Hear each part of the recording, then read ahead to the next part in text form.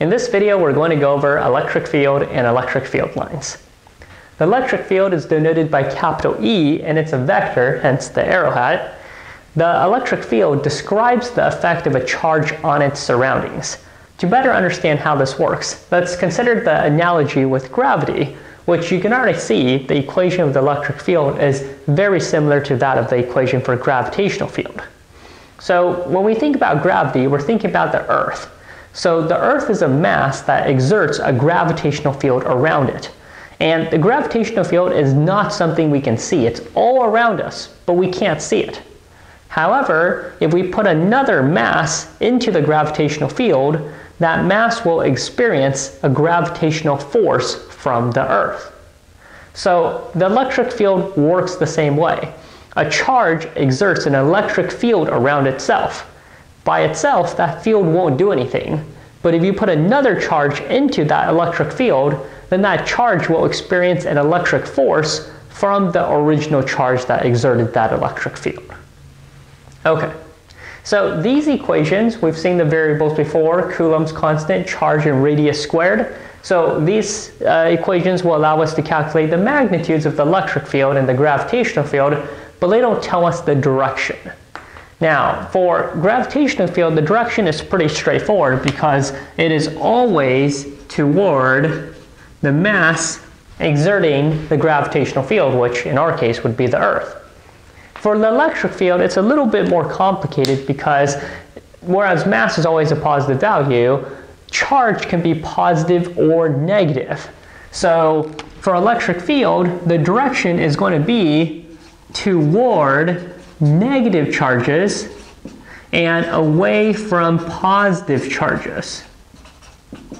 So this describes the direction of electric fields. And where this definition actually comes from is the formal definition is if you want to figure out the direction of an electric field, you place a positive test charge at a certain position. And depending on what direction that positive test charge moves, that's the direction of the electric field.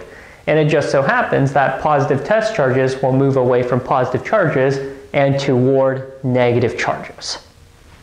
Okay. Now, another thing I want to talk about is in terms of the gravitational field, we don't often use this equation in mechanics. Often we just use 10 meters per second squared. And that's because here on the Earth, the mass of the Earth and the radius of the Earth are such large values that it's hard for us to change them on the Earth.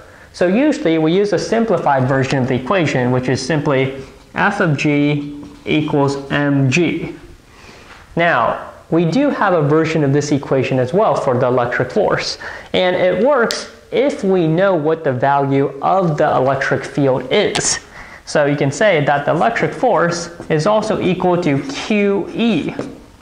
So this equation, again, very much analogous to gravitational force. If you know what the electric field is, you can multiply it by the charge, and that will tell you what the electric force will be. And for this equation, you can actually take note. Electric force and electric field are vectors. So if the charge is positive, the electric force is in the same direction as the electric field. And if charge is negative, the electric force is in the opposite direction of the electric field. Okay. So now let's talk about electric field lines. As I mentioned, we cannot see electric fields. So one thing that helps us to understand how electric fields work is to draw diagrams to visualize the electric fields.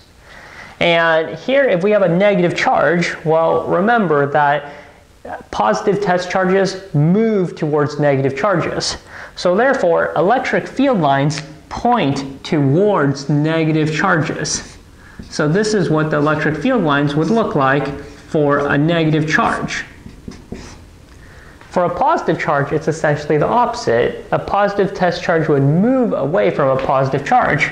So the electric field lines point away from positive charges. So if you think about this diagram, this doesn't sound very interesting if it's always towards a positive charge and away from, towards a negative charge and away from positive charges. It seems like they always look the same. Well, there's a couple bits of information that's actually pretty handy from electric field lines. One of them is that the density of the field lines is proportional to the strength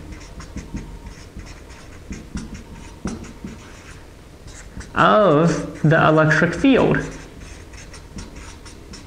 So what I mean by that is, if you look at either of these diagrams, if you're at a position that is close to the charge, if you look at the spacing between the charges, the spacing between the field lines is very small, meaning that close to the charge, the electric field is strong. As you move away from the charge, the spacing between the field lines gets larger. This means that the electric field is weaker as you move away from the charge. This is not surprising because we know that the magnitude of the electric field is inversely proportional to the radius, the distance from the charge squared. Now, something else that's helpful is, well, you can use the density of the field lines to represent different magnitudes of charges. So for instance, this charge is a charge of plus q. How would we draw the field lines differently for something with a charge of plus 2q? Well, if it has twice the charge, that means the electric field is twice as strong. So the easiest way to represent this is to draw twice the number of field lines. So if you have a greater density of electric field lines as we have here, then we can acknowledge that this charge has a greater magnitude than this charge. Okay. So last thing I want to look at then is, what do the electric field lines look like if you have more than one charge? And in the first case, we'll look at a dipole where we have equal and opposite charges. And it's actually fairly straightforward because we know the field lines point away from positive charges and towards negative charges. So the field lines will actually just point towards the negative charge from the positive charge. So we'll get field lines that look like this. And of course, it can only work so well, so at some point it's not direct from one charge to the other. But you can see how the field lines form when you have more than one charge interacting with each other. The other thing is, these field lines still describe the direction that a positive test charge would move. So that means if you were to put a positive test charge at this point, it would move in a direction that is tangent to the field line, so it would move to the right. So that's what we can also learn from field lines. So in the last case, we can consider if we have two positive charges. Well, their field lines point away from positive charges, and you can't point from one positive charge to the other. So you can see that if you have two positive charges, how their field lines will essentially curve and bend away.